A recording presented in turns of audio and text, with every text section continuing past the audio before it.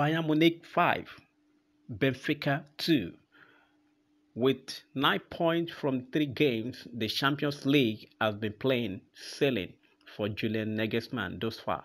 Bayern Munich have swept aside all corners and haven't even considered a goal in the process. Now, the team is on the verge of qualifying to the round of 16 with only Benfica standing on their way.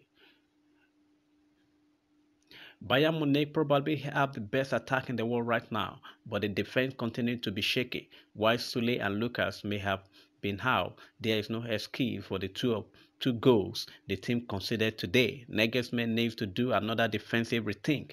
The Gladbach game has exposed many flaws in the setup. Another hat-trick for Robert Lewandowski and on his 100th Champions League game to boot.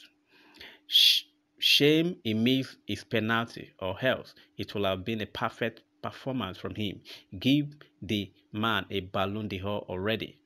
Good to see Omar Richard get more minutes today. The lad been showing signs of talent. Bayern saw in him to sign him from English Championship. He really can tackle.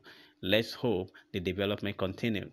Leroy Sané didn't exactly look comfortable playing as a true attacking midfielder, but he did get a goal and assist. So Leroy Sané is good to go.